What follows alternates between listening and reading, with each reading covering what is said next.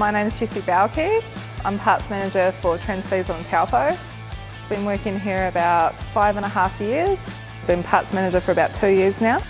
I started just as a parts apprentice and I did a parts apprenticeship through TransDiesel and worked my way up to sort of like a supervisor and finally got the parts manager role. I get to spend a bit of time on the road seeing customers and keeping everyone happy. I like to see, how much knowledge I can accumulate and sort of push the limits and see how far I can get. I enjoy the dynamics that we have in our company with the flexibility and teamwork aspect. Get to boss all the boys around.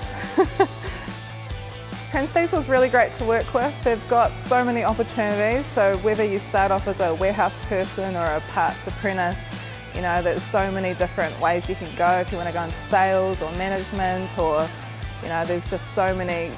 You don't have to so much have a plan, you can grow as you learn. Taupo has a really great customer base, most of them are forestry based, a lot of earth moving.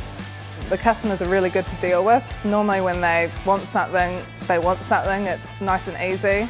As long as you keep up the communication, they're great to deal with. It's definitely interesting being a woman in a male-dominated industry, but it's also good because you're sort of like a beacon in the middle of all these men and you can really have your mark on the company. If you do a really good job, people really notice you. And it's a really good bunch of guys that I work with here. So Volvo Masters, we took 2 TransDiesel teams.